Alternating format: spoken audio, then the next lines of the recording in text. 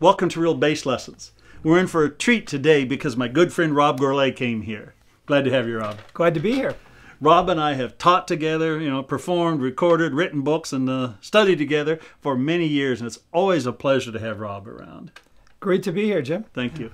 Today we're going to talk about and get into learning the jazz language. And I'm not talking about learning theory and chords and scales. I'm talking about the sounds from the great players, okay? Rob recently just published a new book that totally inspired me, and his newest book here is called Walking in the Footsteps of Paul Chambers, Volume 2. Why don't you talk a little bit about it, Rob? Sure. This is the second book that I've done on Paul Chambers. The first one was just had a bunch of jazz standards and a couple blues and rhythm changes in it. And I just wanted to explore that further, what he had played on all the different recordings that he had done, because his work on the blues and rhythm changes is just incredible. So that's where the beginning of that was, just to dig further and see what does he play with all the different on the different recordings and with all the different people that he had recorded with. This book's 78 pages long, and it looks like it's split in exactly half. The blues part starts on page 40. So we got half of it as rhythm changes and half of it as blues. You can't ask for better stuff than that, okay? Let's start by playing just a little bit, and then we'll talk more, okay? Sounds good. Let's do a blues and F. I got the bass line, and you play whatever you like. Let's get our metronome going here. I'll take the first chorus, and you join me after. Sounds good. 2, 1, 2, 3, 4.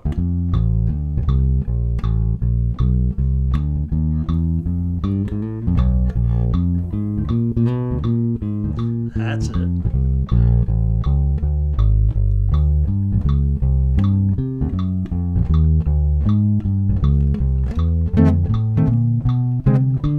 That's it.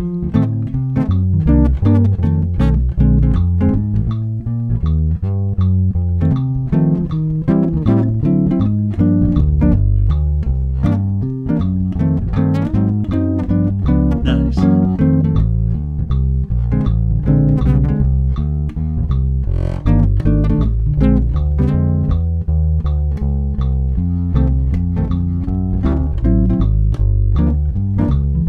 You go to the bass line.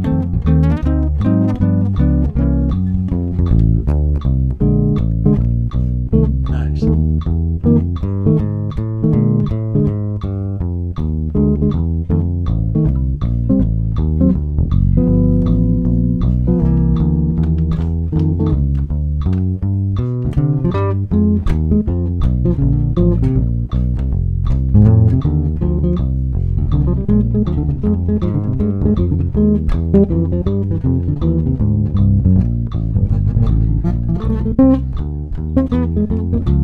You got it.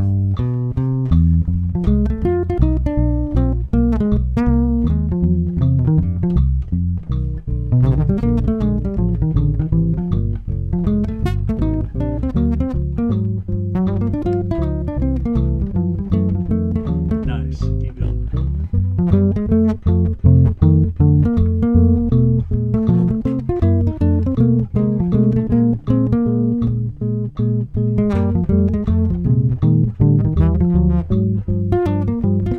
Let's take it home.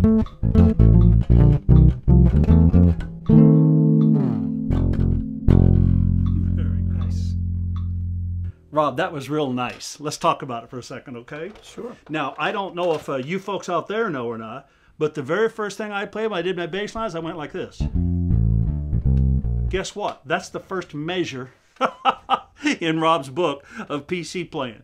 Now let me introduce you to something else. Here's a new book that I'm just about finished with. It's not out yet. It's called Jazz Bass, Architecture and Language. And it is full of those kinds of pieces of stuff. What can you say about that you've discovered, Rob, from transcribing all this about PC's architecture? Just that there's a lot of repetition in it, and there's a lot of great lines that you can get into your playing pretty easily when you see how he does certain things. The repetition with little variations, but it's really something you can very accessible, I guess. Oh, you bet it is. One of the things that I think younger players, or I know that they think, and that is, man, it has to be like just unbelievably creative and different all the time. No, there's tons of repetition in PC's lines. Listen to this. I'm going to play the first 4 bars.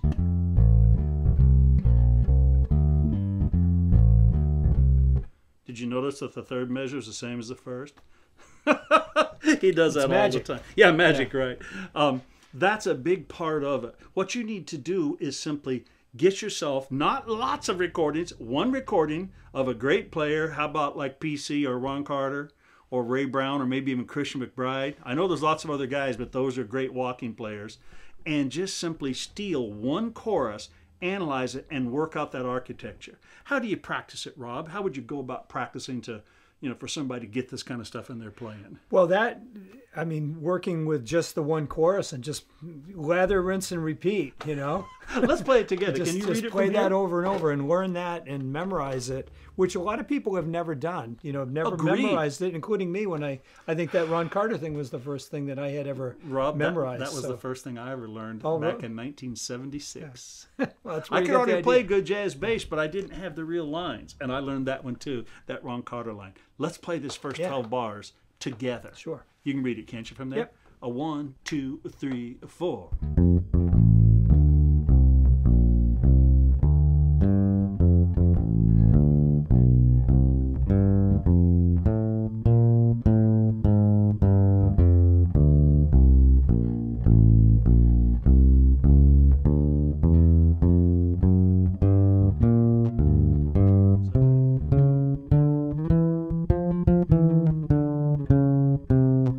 Good to stop. Again, 2, 3, 4.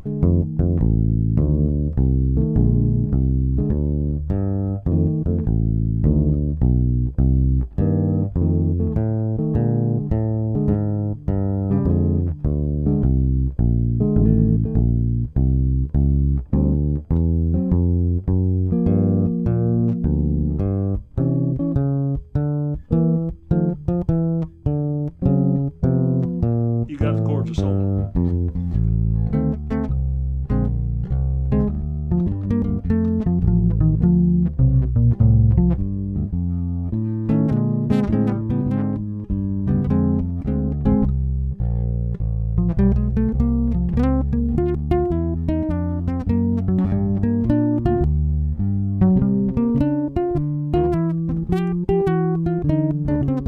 Together.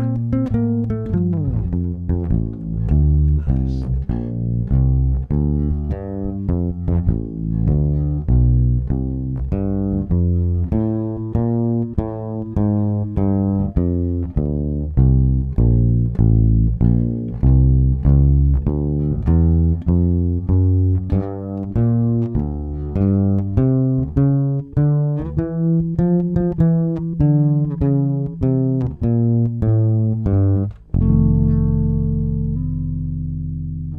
Outstanding, Yeah. outstanding. Do you hear what Rob said earlier? A nice little phrase. What'd you say?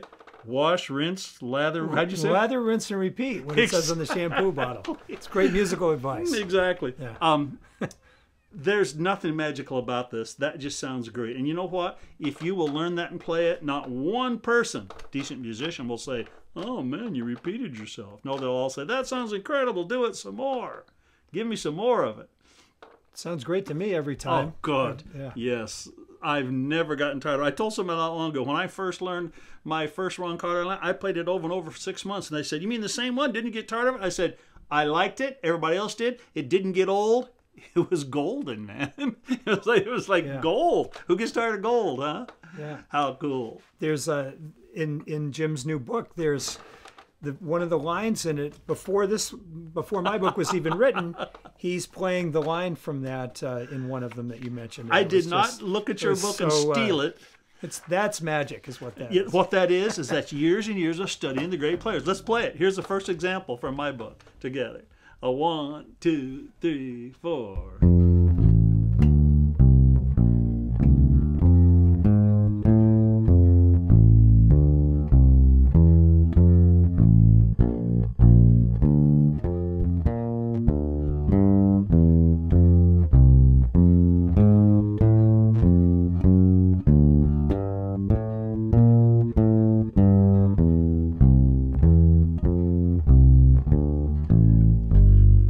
Again.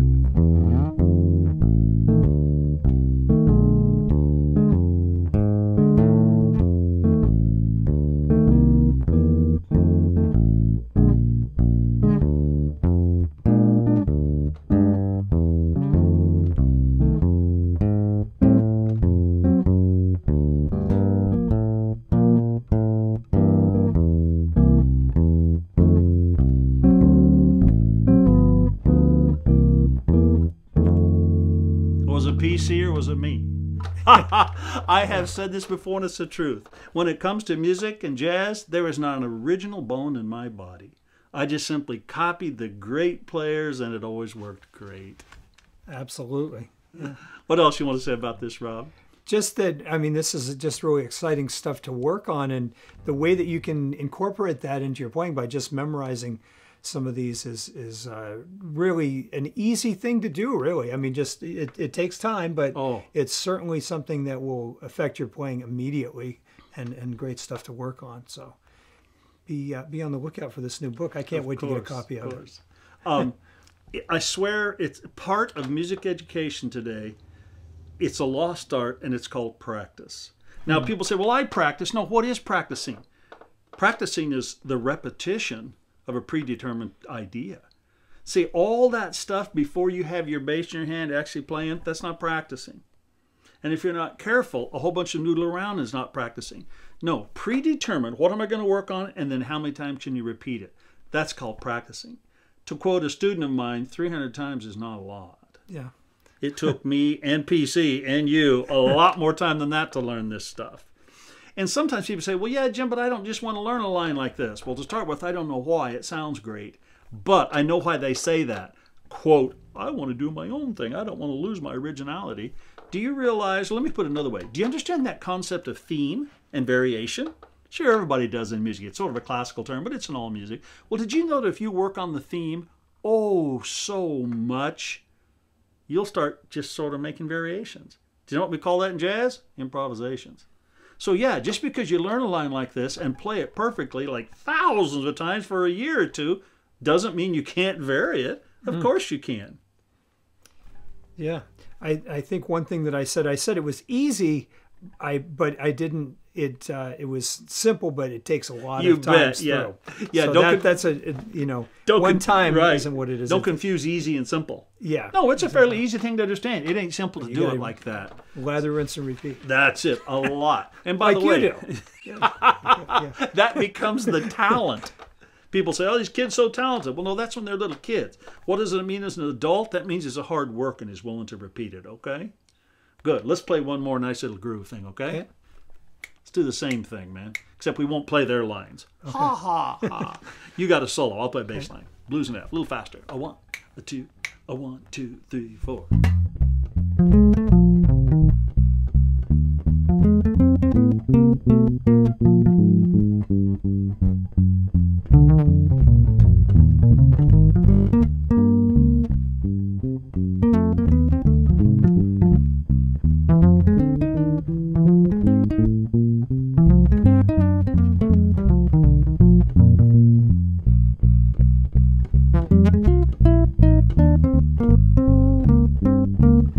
Good. Keep soloing, Rob.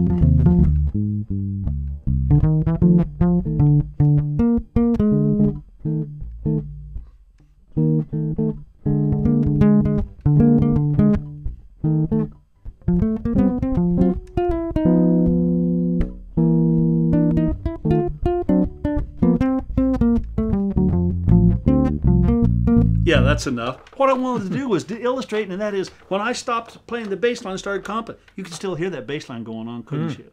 That's what happens when you'll repeat a single line so much, it gets inside you. It gets inside your head, and you hear, and you're inner hearing, and you're playing, and you can just hear it and feel it. Wait, there wasn't a bass line? Yes. And then you don't have to think about what I'm going to play. It's just going on inside your head. And you do that enough, and you start to hear the piano accompanying the drums inside your head. I learned to comp on piano and understand how to play a little bit of drums just by working with a lot of PC. I was listening to Red Garland and Philly Joe, or Jimmy Cobb, whoever was on the records. But yeah, so the point is it's just repeated listening. And again, not a lot of stuff. We're talking about just a little bit of thing over and over and over and over.